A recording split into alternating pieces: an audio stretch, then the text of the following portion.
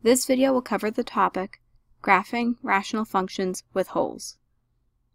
When graphing rational functions, there may be times where a result is undefined. This happens whenever the denominator is 0.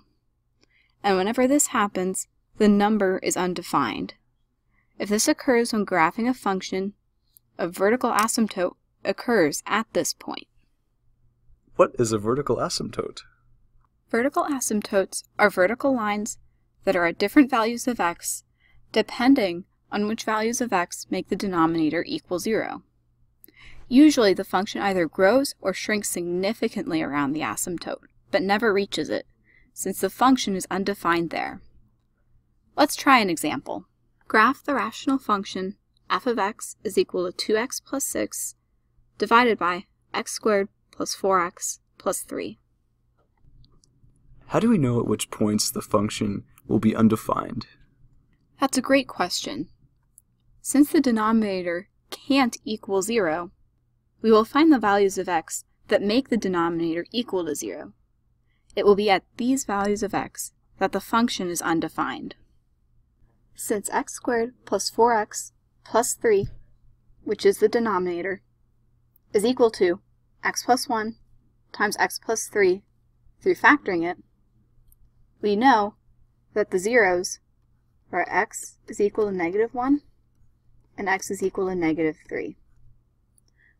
So it is at these two locations where a vertical asymptote may occur. Now we need to plot the rest of the function. We can do this by having a couple of different values of x and then solving the function for those values of x. Those numbers that we will get are the y values corresponding to each x value that we have. By plotting these points that we have here, we get this side of the graph. However, we're not really sure what happens on the other side of our second vertical asymptote, which is at x is equal to -3. So, in order to plot the rest of the function, we need to have values of x that are less than -3. So, when we let x equal values that are smaller than -3, such as -4, -5, and -6, we have y values that are also quite small. When we connect the dots,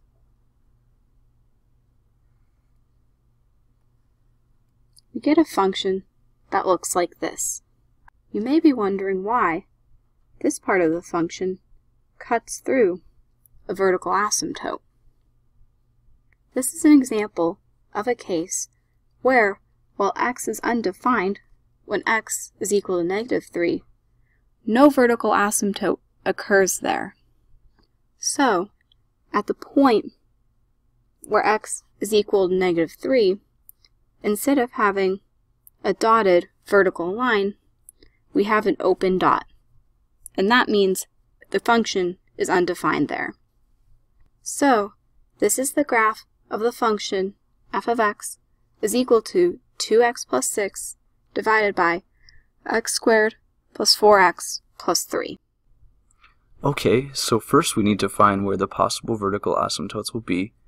Then we solve the functions for some other values of x, so that way we can plot the rest of the function. Is this correct?